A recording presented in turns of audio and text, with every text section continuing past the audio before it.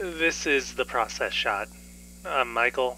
I'm stuck in a haunted movie theater, and I suppose I ought to stick around if these are the movies that are waiting outside. Better Nate Than Ever is a new adventure comedy musical that doesn't have much adventure, has even fewer songs, and isn't all that funny. Directed by Tim Federle, it follows Nate, a 13-year-old theater kid who dreams of a leading role in a stage musical at his school. His friend Libby clues him in on something much more prestigious: open auditions for an upcoming Broadway show. Sneaking out and taking a bus, the two head for New York, where they find it's not as easy to break into show business as they might have thought. Even so, with the reluctant help of his Aunt Heidi, Nate only gets closer and closer to making his dreams come true. If that sounds pretty uninteresting and a bit bland, you aren't too far off. The story is overall very safe, with few risks taken and little deviation from the kinds of formulas you'd find in a movie like this. It's your run-of-the-mill, by-the-numbers, save-the-cat kind of structure, almost to the point that any potential shifts in direction are course-corrected through contrivances and coincidences. Maybe the right character is in the right place at the right time, or another character decides to do something that keeps the story moving forwards, etc. It's also weirdly reliant on plot points, in that a scene might begin on a specific plot point, continue into something like a buffer or a filler that just kills time, then end on another plot point and move on to the next scene and plot point. Despite the free time that scenes give themselves, there isn't much put towards character development, with almost everybody lacking a significant personal arc and otherwise being generally one note. Nate himself also has some weak writing to his name, designed to be someone energetic and impulsive, but only ends up being more annoying in the final cut. It doesn't help that he's not really challenged at all until the ending scenes, tying back to the story contrivances and the film's other writing problems. Most of all, it's snappy but unnatural dialogue, as if the characters knew how to respond to someone before anything was actually said.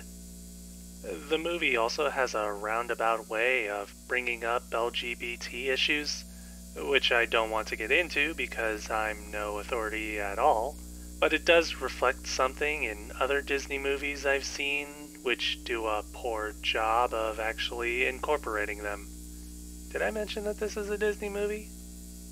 Anyways, on a final note, the musical aspect of this film is, again, pretty much non-existent, with only 2 original songs within the story, and one that plays over the credits. Only one of these is an actual traditional song and dance scene. That's pretty much it.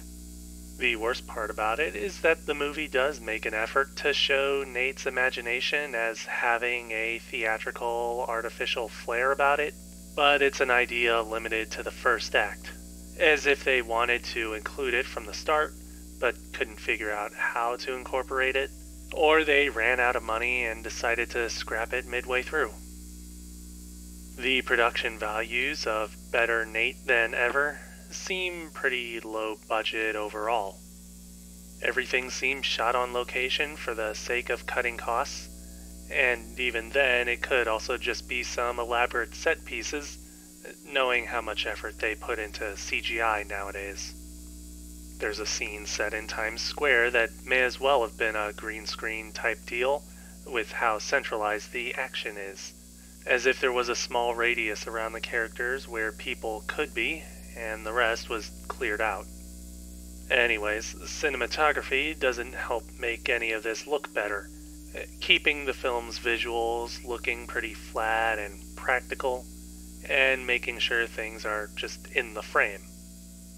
Even in fantasy sequences, the movie doesn't try all too much to make anything look expressive, though it does at least manage to bring out the creative spirit of musical theater.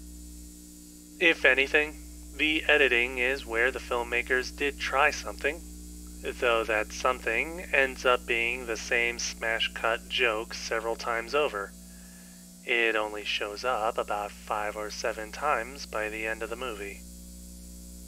In any case, the general idea at hand seems to be less of a focus upon Nate and his love of theater and his own dreams and desires to become a star, and more upon the greater pseudo-adventure through New York, as if they expected the premise alone to carry the weight.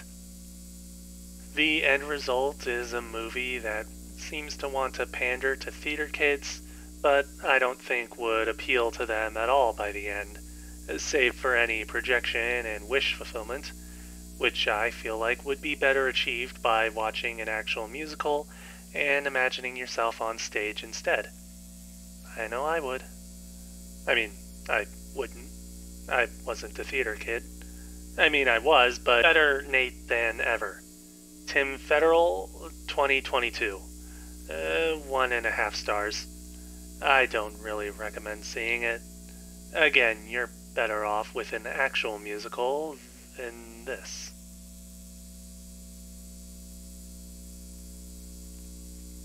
That's it for this review. If you liked it, leave a like. If you have something to add, leave a comment. Subscribe to the channel for more reviews. I'll give this movie some props for not being a love letter to New York, unlike most movies. Then again, you'd think that it would at least try glamorizing Broadway itself, right? I don't think we even see much of it here.